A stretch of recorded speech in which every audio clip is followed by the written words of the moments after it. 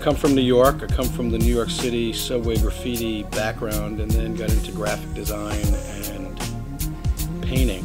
For me, you know, getting to work on this project started with my friendship with a guy who started Kicks to the Pitch, Curtis, and over a couple of conversations and my interest in what was going on, I was very compelled to get involved. I mean, what he started and what Kicks to the Pitch is in relation to really opening up the eyes to a new demographic to the sport, that through sneaker culture and art, introducing the sport in a whole new way that, you know, I think it's really amazing. And I'm now having a renaissance with it and watching my son at 10 get really involved in soccer. I'm very excited to be part of this project and to represent the art aspect.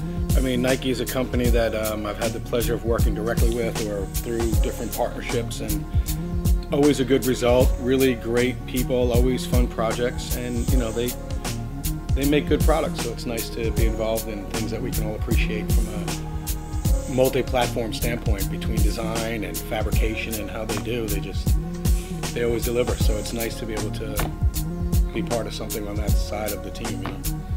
It's really great specifically between the way the art and sneaker culture have melded over the years to now have the triad of introducing that to sport, but a sport that is really could use some hometown. You know, we need to get into soccer and support it the way we've done other sports, and certainly as it's, you know, the World Cup, you know, we're not just playing each other in the States, where it's a global thing and it represents, you know, the USA, which is dope.